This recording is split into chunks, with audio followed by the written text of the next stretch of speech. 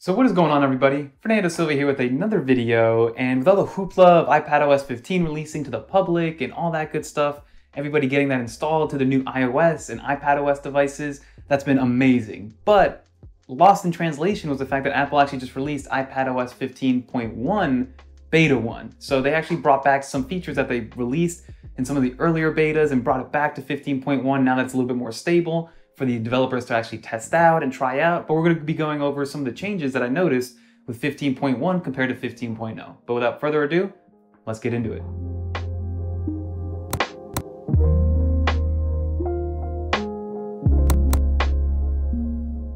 Okay, so let's hop right into this video, everybody. So the first thing I'm going to show you is if we go into the images, I always like to take a screenshot of exactly what I'm updating to. So for instance, we have 15.1 developer beta.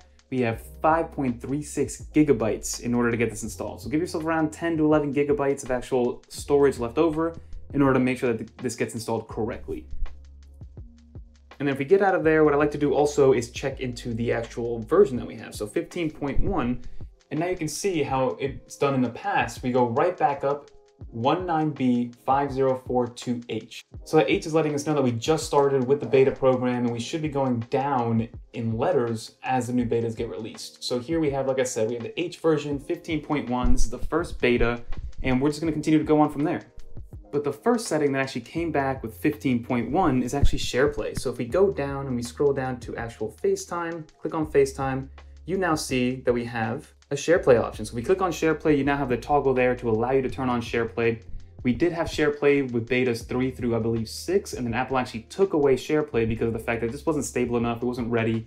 But now they're bringing it back on 15.1 for people to try out, and ideally, everybody, when it does release 15.1, probably in the next month or so, everybody will be able to take advantage of SharePlay. And for those of you that don't know, SharePlay is just a way to watch content at the same time as somebody else that's not physically with you. So basically you FaceTime somebody, then you turn on Disney Plus or Apple TV or Apple Music, and you can consume that content at the same time in real time with each person, even though you're not in the same physical location.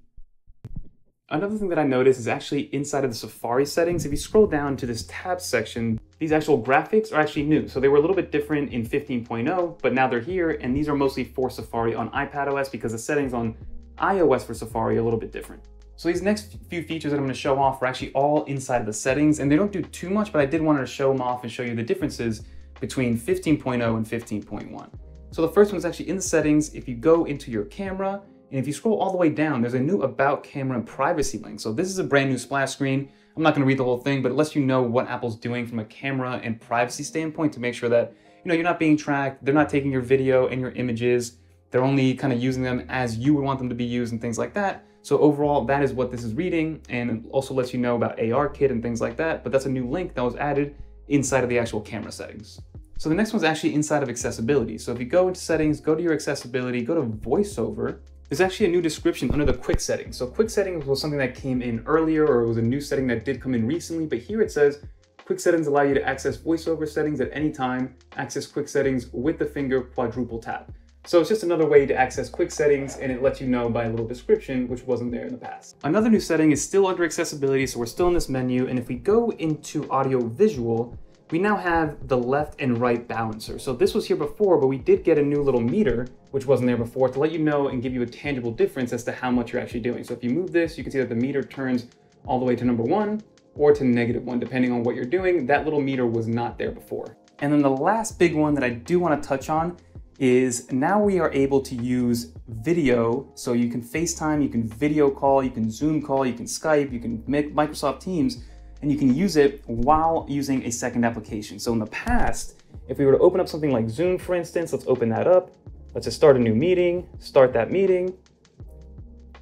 We'll allow this, right? So here you can see that we have a video going on. So whenever we were to open this up and try to pull up a second application, the application would open, but then you would black out the actual video and the video feed would turn you off. So here you can see that we do have Zoom open. We have a multitasking window open with the Notes app. You can even grab another application and put it into slide over. So you can do that, move it over, which is nice. So now you can see that Zoom video and other video calling apps, because I tested this with FaceTime, tested it with Google Hangouts, tested it with Microsoft Teams, and they all seem to work. So That's an amazing feature that's finally over to iPadOS 15. 15.1, it took Apple who knows how many years to actually get this done. And it was a feature which should have been around during especially the peak pandemic days when everybody was video conferencing, especially on their iPad. But those are the differences that I saw. Now I kind of want to check out the actual battery percentage and see how that's been doing over time, especially while dealing with 15.0 in that beta program. So if we go back into our settings, click on battery. Here you can see your last 10 days of screen on time. So last 10 days I have about 2.5 hours of screen on time. And again, I like to analyze these days that I did a lot of work on here. So 4 hours and 10 minutes.